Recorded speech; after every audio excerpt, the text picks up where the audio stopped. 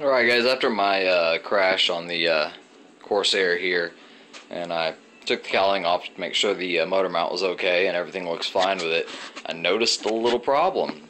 I don't know if you'll be able to see this, hopefully you can. Inside here on the wires, these are not markings here. What I found is from the stock setup, let me zoom out a little bit here and maybe it'll look better. On the stock setup, the speed control wires here were pushed all the way against the back part of the motor right there that spins. As you can see, I'm spinning it by hand now. These wires were pushed all the way up against the back of the motor. Now you can see the slit there, and a real deep one. Let's see if I can get it for you. Here on the red wire, I don't know how close I can get.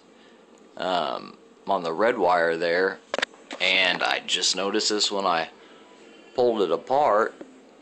Let's see, there's another good one there. I don't believe this is from the crash, because right when I hit, engine was killed. It was off. Actually, right when my wingtip hit, I killed the engine. I looked in. The speed control is placed right where it should be. I've already pulled the wires back.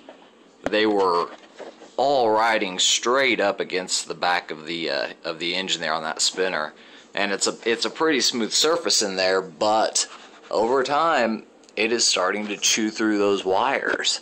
And this red one here, I'm trying to get it to where I can show you, is really bad enough that I'm probably going to pull that out and replace it. And since I got it apart, I'm probably going to go ahead and upgrade this. Probably I'm going to put a 60 amp ESC in it, and probably go ahead and throw a bigger motor on it, figure out what kind of prop I need to go with, and just kind of speed it out a little bit, reinforce the bottom of the wing with some more glass carbon rod spars that I'm just going to cut a little V out into, sink them in there, and epoxy them in. But yeah, while I was just looking everything over, I just kind of noticed that the stock position that they kind of had it hot melted in there and stuck in there, all those wires were up against the back of the motor. So something you might want to keep an eye on if you're having problems with your motor, because from what I can see, the red has been through all the way to bare wire. The blue has not gotten to bare wire yet, and it looks like my black wire a little bit of wear, but no cutting through on that yet. So that's just a little something I noticed. I wanted to throw your guys' way. Might want to pop the cowl off on your Corsair here and take a look and make sure that when the engine's spinning and the back part of that is spinning, that these wires aren't coming in contact with that, because mine were. A few more flights and that red wire would have probably cut through and shorted out, and well, that would have probably led to some bad things.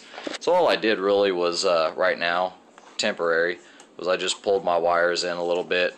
We got plenty of room, it doesn't interfere with the battery.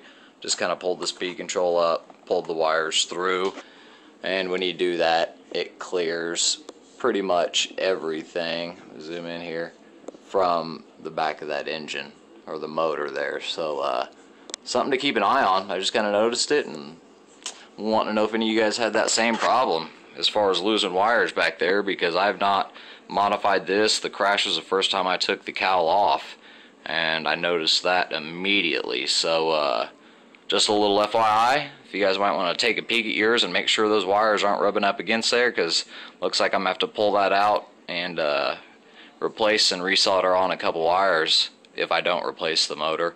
But since I'm going to have to do that much work anyways, I might as well, since I got my parts already ordered, got everything pretty much fixed up, just waiting on some parts, and I'm probably just going to go ahead and soup this thing up a little bit. So just a little thing to look out for you guys, a little problem I found here. My version, you'll hear about the other problem on a nose crash. Probably won't be able to see it too well if I can get it in there. against the firewall, there's a screw coming in on the back that's a little bit long. It is on their website as a warning. Some versions have been fixed depending on the date you purchase, some have not. I checked this one, it does have the rubber grommet on it to protect the screw, but I still put a little bit of padding back there just in case of another hard nose crash, landing, anything like that. But yeah, mainly just wanted to bring those wires to attention because as you can see, if I can get this focused in, that red one is almost halfway through. I mean, there's bare wire right there.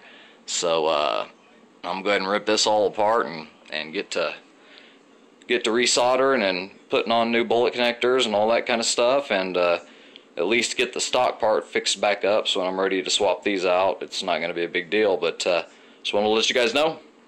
Thanks.